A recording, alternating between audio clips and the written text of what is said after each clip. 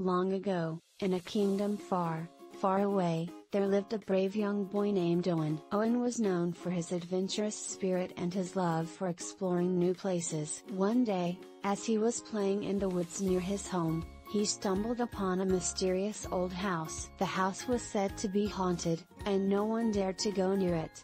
But Owen was curious and fearless, and he decided to explore the house. As Owen entered the house, he heard strange noises coming from the dark corridors.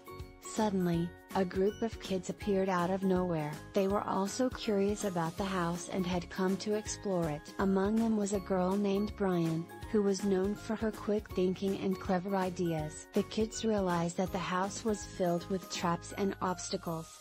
They knew they had to use their imagination to escape. Brian suggested that they work together and use their unique skills to overcome the challenges. As they made their way through the house, they encountered all sorts of obstacles. From hidden passages to giant spider webs, they had to be quick on their feet and think creatively to find a way out. Brian's quick thinking and Owen's bravery helped them navigate through the dangers. Finally, they reached the heart of the house, a room filled with mysterious artifacts and ancient treasures. But before they could celebrate their discovery, they realized that they were trapped. The door was locked, and they had to solve a riddle to unlock it.